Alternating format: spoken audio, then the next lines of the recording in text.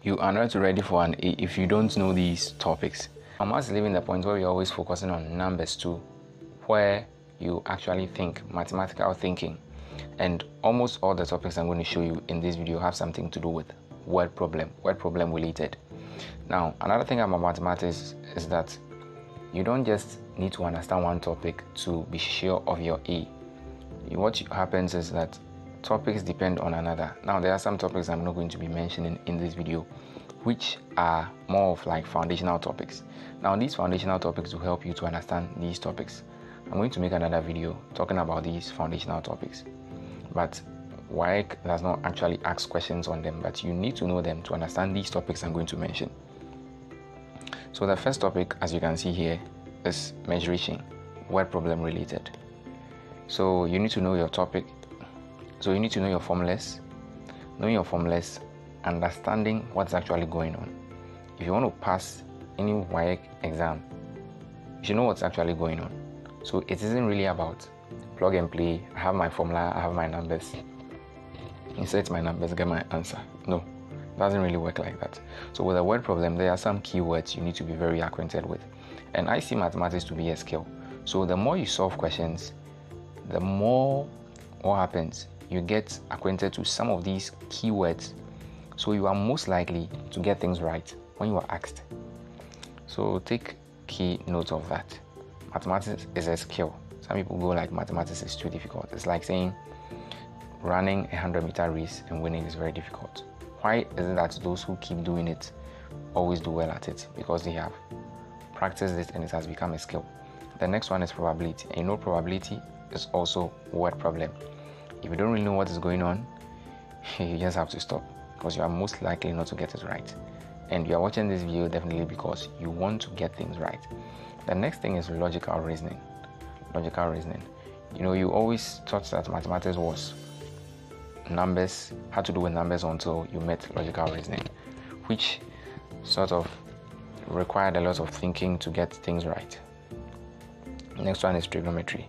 And I mentioned that you need a lot of foundational topics to understand topics like trigonometry. You need to be very good at your fractions, your linear equation, dealing with algebraic expression, and so on. So, you know, when it comes to trigonometry, we are going to be dealing with angle of elevation and then angle of depression. This has more to do with word problem. The next and most important topic you need to know as you are going to write your NOVDEC is statistics, your mean, your median, your mode, your variance, your interquartile, how to draw pie charts, how to draw bar charts, and the likes. The next one is linear transformation. Know how reflection takes place, translation takes place, and so on. So the next topic here is polygons. And polygons, wow, WAEC has mastered the art of giving polygon questions with word problem. So you should take note of that as well. Then plane geometry. Plane geometry. They can draw the diagram for you, but have a sentence below the diagram. Once you don't know what is going on with the sentence, you're most likely not to be able to solve the question, no matter the rules you know concerning the angles, the alternating angles, and so on. Now, knowing the type of angle would help you so much. For example, when they mention an obtuse angle, supplementary angle, vertical angles. Once you know these, you are good to go. Now, circle theorem. Circle theorem is a topic that you need to have a lot of foundational knowledge on. Now, I can assure you, you will always have circle theorem. You will always have circle theorem. So you need to know your circles. You also need to have knowledge on plane geometry. I already mentioned plane geometry.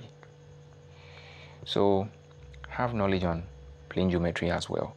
Will help you a great deal to do circle theorem. And once you've mastered this topic, you know, you are just going to be soaring when you see the question, because as soon as you see the question, what happens in your mind is all the rules and all the principles you know just begin to make sense and they begin to add up.